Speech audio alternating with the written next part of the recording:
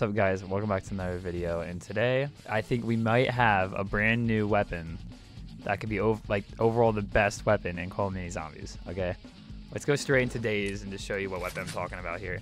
It's not the Glorious, it's not the Dual Zeus's as I'd be using like every day, but it's the brand new Mini Punch. Okay, just look at this thing shred on 341, and this thing is fully maxed too.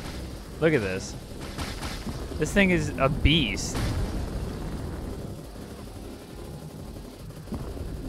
Like, yeah, it might take a little bit for the more stronger guys and bigger guys, but like that's as expected. For a gun that's on day 341, it should not be this easy, I guess you could say, to kill zombies. I mean, it should be at least somewhat easy. Like, look, see how long this is taking?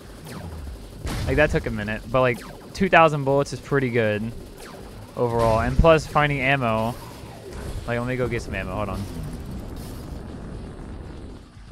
Okay, well, you get like what, 300. So let's go test it in boss raid real quick. And by the time you guys are seeing this, the weapon's probably going to be nerfed, maybe. And it said in the updates like tab that it could be brought into competitive. So like, I don't know. So I'm not going to use the damage boost for this. I want to see what it's like using it without damage boost. Okay, here we go. I think it's going to work now.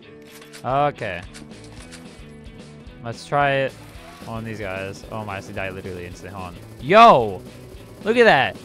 No damage boost. Yo.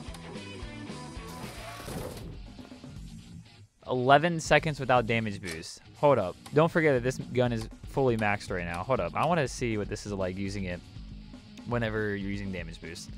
Holy, hold on. I gotta see this.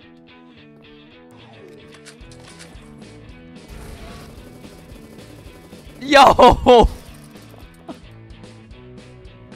Yo! 6 seconds. That is crazy. So let's try it in versus casual real quick. I'm not sure if anyone's even in here. There's one guy in here.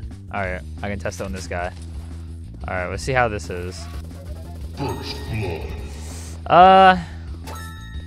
I can't tell. Oh, there he is. Dude, this is crazy. This gun is crazy.